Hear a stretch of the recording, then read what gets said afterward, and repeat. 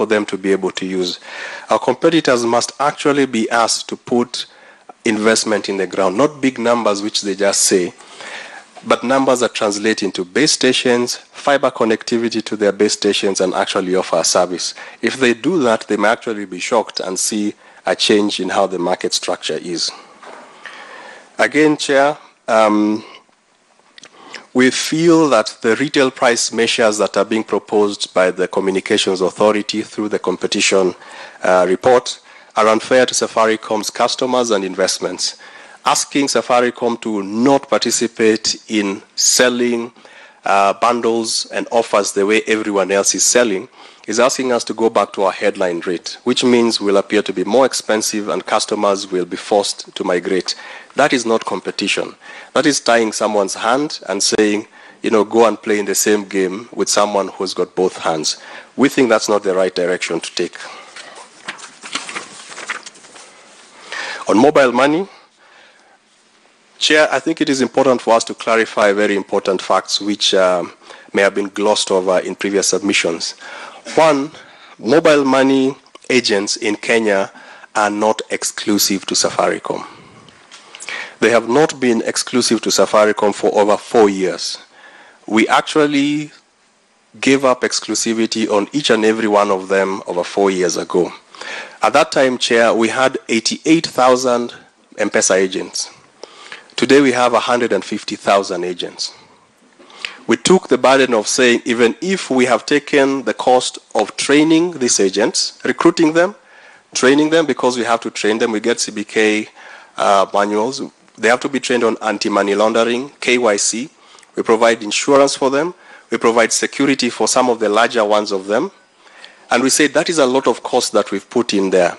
And someone does not want to undertake that cost. They want to ride on that cost. Instead of going to the next shop that has a Kenyan who can be employed by them, they want to come and use what Safaricom has plowed. But we said, okay, fine, go ahead. Now what we are hearing as a proposal being tabled before this honorable committee is that they want to have access to Safaricom's float, so that they come and have their customers taking money from M-Pesa. I don't know where this happens. It does not happen anywhere. Not even with the big merchants who are well established throughout the world.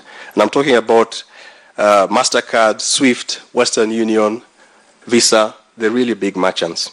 It would be incredibly complex to have someone come and take 5,000 shillings from one network, 2,000 shillings from another network. The reconciliation alone would lead to us having something of a clearing house. This would take us back to the check system, where someone has to see whether the check is backed up by money on the other end. It would be incredibly complex and expensive. That cost for a clearing house or any other system like that would go somewhere. Invariably, it will go to the consumer. Still on that, Chair, the float that we have, and which is actually what M-Pesa is actually backed by real cash. So if I send Bob 1,000 shillings, virtually, I have deposited that 1,000 shillings in the M-Pesa system. If we have a system, a situation where someone, a third party comes and take that money out of circulation because they have to get their customers' money honored by M-Pesa, we have an imbalance where the virtual money is not equivalent to the actual cash that is held within the bank. This is something new, and this is some territory which has not been tested. It is being suggested again out of convenience by our competitors who are not even prepared to roll out their own agents network. Now they want us to roll out the agent network and also to fund their customers. There has to be a limit to how much we can stretch this thing. And we are saying the limit is here. This product is recognized or approved by the central bank. It is like almost overnight lending. And if we use the same analogy with Interconnect, they pay us after 2 or 3 months. With mobile money services which have a very high velocity, there will be an imbalance in being able to honor some of the payments. And that's a concern for us. Quickly, Chair, national roaming. Yes, please, because we are Two more points and I'm done. National roaming. Very quickly, we think this will ensure that this particular intervention will allow us to carry, will force us to carry traffic for our competitors. That might be the case and it may well be passed. However, what is their obligation to roll out their services? Why are we carrying their traffic? It means that they do not have investments in those particular areas. This is something which they should also be given an obligation to do. And mobile termination rates, we were clear on that. Just to highlight that if they push for zero MTR, the cost that I mentioned incurred to deliver a call to a competitor network does not disappear. That cost is just shifted around, which in this case may go to the customer.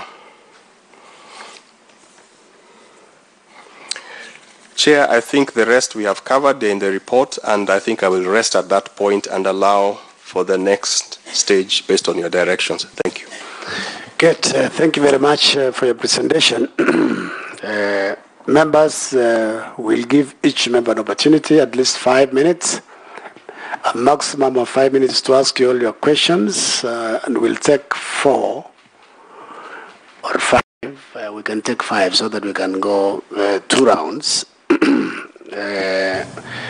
What I just wanted you